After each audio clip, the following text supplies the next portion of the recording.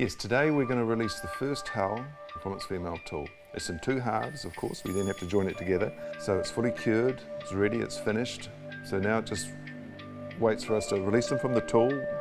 Very exciting time for us as we get to see the quality that we've achieved on the outside. And we'll stand them in their cradles and we'll begin the next step of the process, which is to put the internal structure in and within 6 or 7 days' time, close them together. I think most of the changes are going to come from above the structure, on board if you like, the deck layout and how the systems work.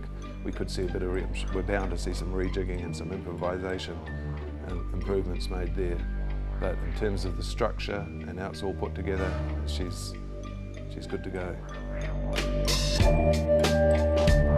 We're trying to get one in the water as quickly as possible to learn the lessons that we need to learn, and we certainly hope that no major issues arise, because obviously we've had to commit to the production of the others. There's one already in production. Cooksons have started laying up the first one as of last week, and so we should have 2 complete boats, which is 4 hulls, before Christmas.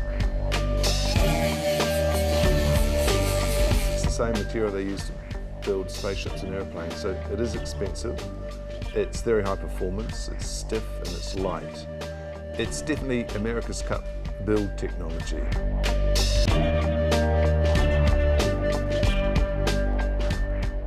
One of the good things about having a catamaran is that it's not stability driven like the big lead line monohulls were.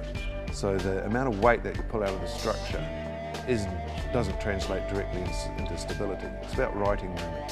So in many ways it's a more competitive class.